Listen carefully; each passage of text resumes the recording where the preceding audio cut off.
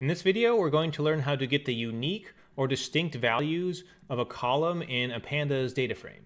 So all you have to do to find the unique values of a column is take that column. So in this case, we're going to check the cylinder column. So we're going to say the name of our data frame, cylinder, that's getting us the cylinder column. Then we just run .unique on it.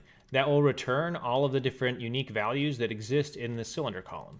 So we'll run this and see that there's 3 different unique values in that column, 6, 4, and 8.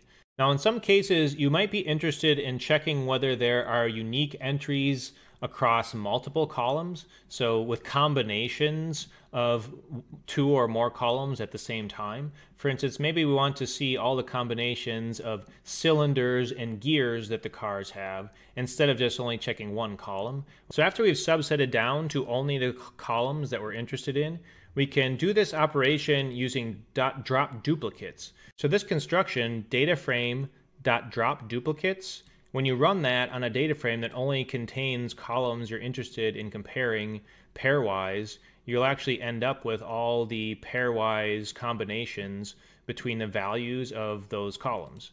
Now we could have passed more than 2 columns in here if we wanted to, so we'll run this and see that we're left with a data set here that's showing us all the different pairwise possibilities between these 2 columns.